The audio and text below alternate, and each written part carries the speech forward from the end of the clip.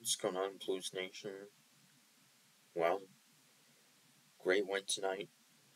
In the return of Vladimir Tarasenko returning to St. Louis for the first time since being traded to the Rangers, and got a huge ovation as expected. Uh, I got a pretty big ovation. No surprise by that. And to be honest, the Rangers are a playoff team. They'll be in the playoffs. They've already clinched. And yeah, so scoreless first period, and then the Blues take a 1-0 lead. Goal scored, an unassisted goal by Alexei Torchenko. That would give us a 1-0 lead, and Torchenko's been playing pretty well lately. And this was his 10th goal of the season, exactly 8 minutes into the second period to put us up 1-0. And then the Rangers were tied up 1-1, minute 55 into the third. Power play goal scored by who else but Vladimir Tarasenko.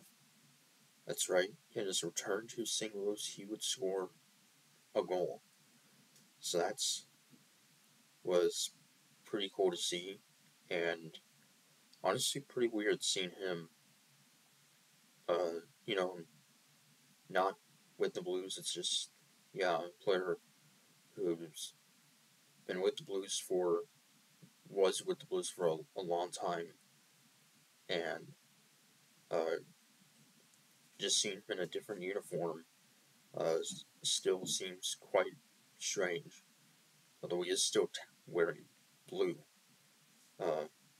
So that would tie it up at 1, and then we would take a 2-1 lead at the 10:13 mark. Goal scored by Tyler Pitlick, his 7th of the year, assist by Nathan Walker and Torrey Krug.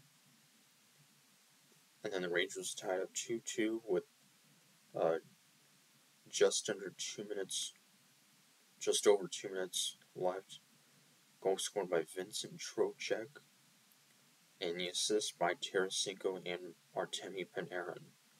So that would tie it up 2-2, and it would go to overtime, and we would need just a minute 16 in overtime. The game-winning goal by Kapanen, his 15th of the year, to give us the win 3-2. And the 15th goal overall for Kapanen, and the 8th with the Blues, and now 13 points with St. Louis. So he's been great since the Blues picked him up from the Penguins. So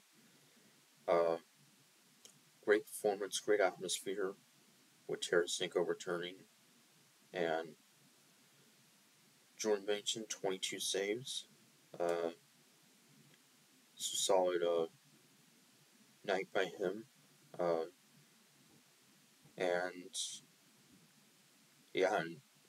we had a number of players with 2 or more shots on goal, and 2 penalty minutes by Pavel Buchnevich and Justin Falk, and also saw